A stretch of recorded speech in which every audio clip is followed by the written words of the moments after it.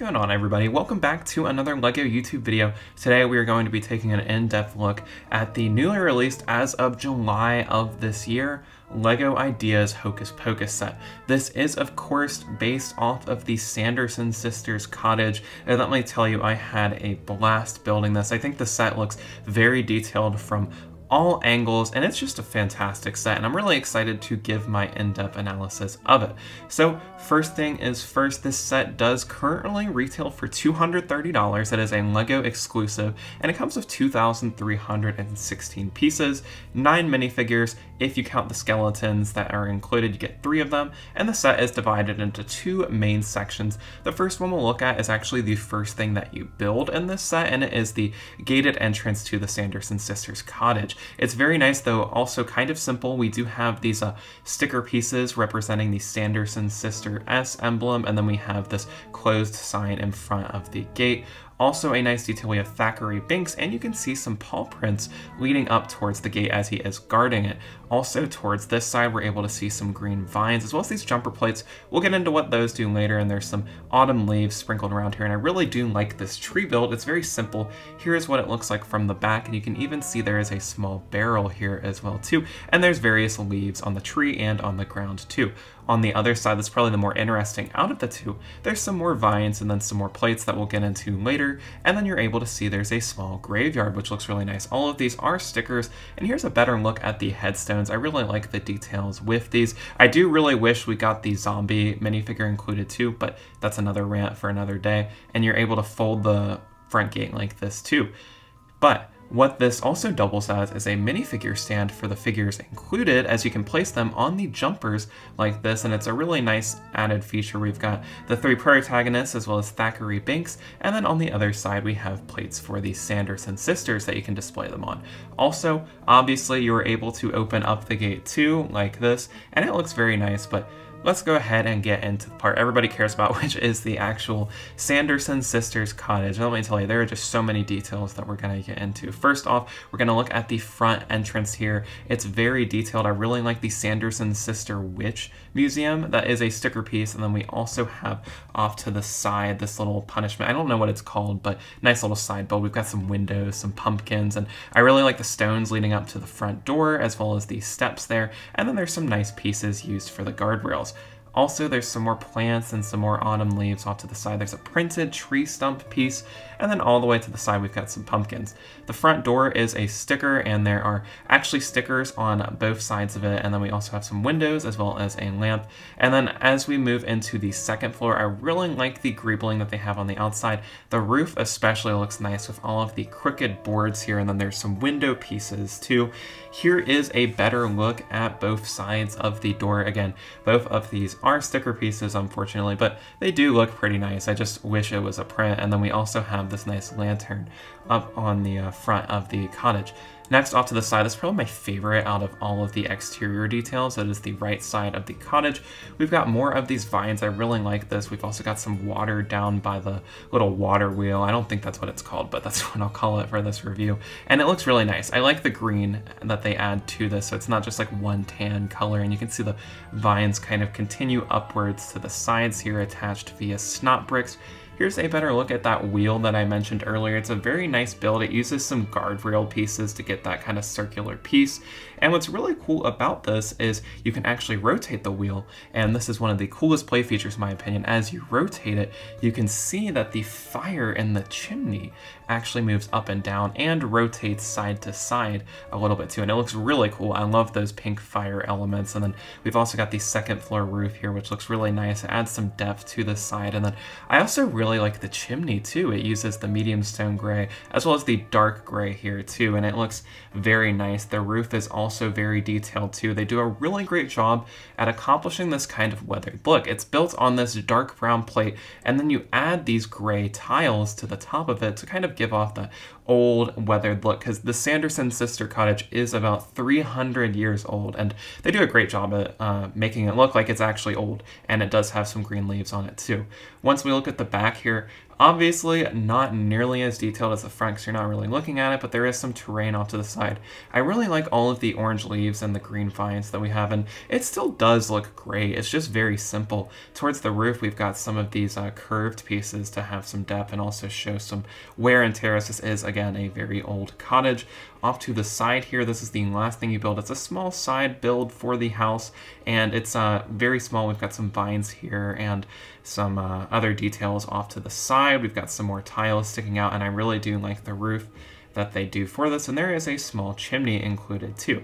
From the front, you're able to see some more masonry bricks, and you can also see a window, and then the roof is identical to the side we just looked at.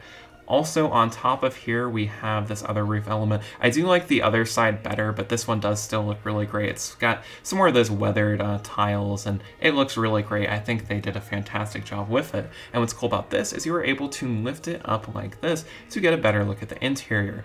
Also, you can remove this other side part for the cottage to get a better look at the interior. And then finally, you were able to open up this back wall to better highlight the interior. The first part of the inside that we're going to look at is, of course, the last thing you build, which is the small side room. You're able to fold up the roof like this, just like you could with the main cottage, to get a better look inside of here. We've got this nice little seat where we can put Danny Dennison on, and it looks great. The seat actually has a sticker piece on it too, which is a nice little detail, and there's tons of small little just like details inside of here. I really like the hourglass and the candles too, and the fireplace looks nice. We can see a cauldron above the fire for the potion that the sisters are brewing, and then there is a small little side build off to the side there. It's used as a sticker piece, and overall this does look really great. There are some Technic pins that allow for you to connect this to the main section of the cottage, which is nice. And then now let's take a look at the main part of the interior here. It looks really great, although my one complaint is once you finish building it, it's kind of hard to see inside here, but we do have the black flame candle off to the front here, which looks nice, and then we also have the cauldron that is the potion that these sisters are brewing. And what's really cool about this is there is this small Technic piece down here, and what you can do is you can actually light up the fire underneath the cauldron. Looks really nice. I always love when they incorporate the light bricks in the set, and the potion is made up of these ice cream pieces too in the kind of lime green color. And then we also have the book with the please do not touch sticker off to the side, and this is in a glass case, but you can lift it up to access the book. This is this is made with sticker pieces, not prints, and it's kind of disappointing. There's no like eye opened sticker for it. It's just the closed eye for the front of the monster book. And then inside, this is a printed piece, however. It is the spell that turns Thackeray Binks into the cat at the start of the movie. As we look inside the interior, it's really hard to see inside here. That's my biggest complaint with it, but there's tons of little trinkets here. We've got like a candle and some other potions and what I would imagine to be ingredients for the potion that they brew at the start of the movie and at the end of it too.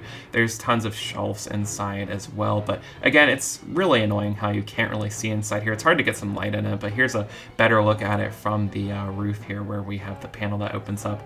Also, we have Winnie's broom on the wall here, and then we've got a nice little chandelier with some candles on it, and then there is a spider web attached to this wall over here, and then there is also the front counter, as this also doubles as a museum. There's various souvenirs and gifts on the side of the shelf here, and it looks really nice, though it is kind of hidden away, but it does look great. I like the classic skeleton skull on it. It looks amazing. And then we also transition into the second floor with these stairs, which is, they're actually attached to a ladder piece, which I have not seen before. And then on the second floor by the window, we're able to see one of 3 skeletons that is included in this set, and there's a few other candles off to the side here too. If we take a look at the roof, we're able to see another spider web with a spider on this one. And one of my favorite interior details, we have these 2 cages with the other 2 skeletons that you get inside of the set, and there's also a bat. What's cool is you're able to like swing the cages around too to kind of like add to that like kind of spooky atmosphere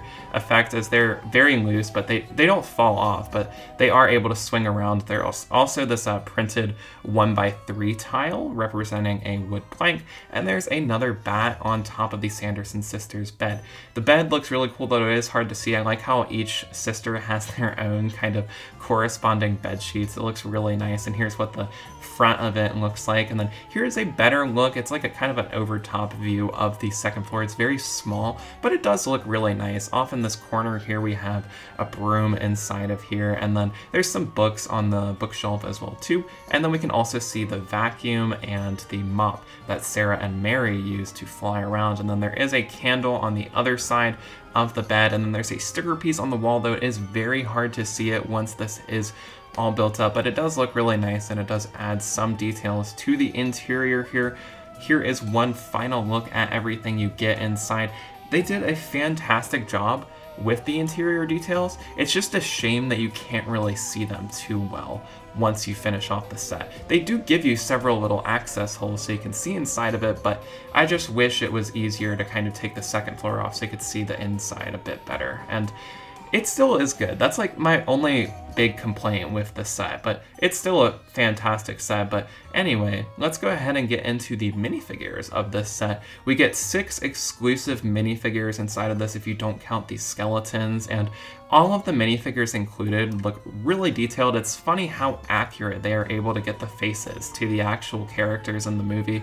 Here are the alternate faces and the back prints for some of the minifigures, and then here are all of the alternate faces for the minifigures included. Everybody has 2 faces. A lot of these face prints are exclusive, except for the one for Danny and Allison.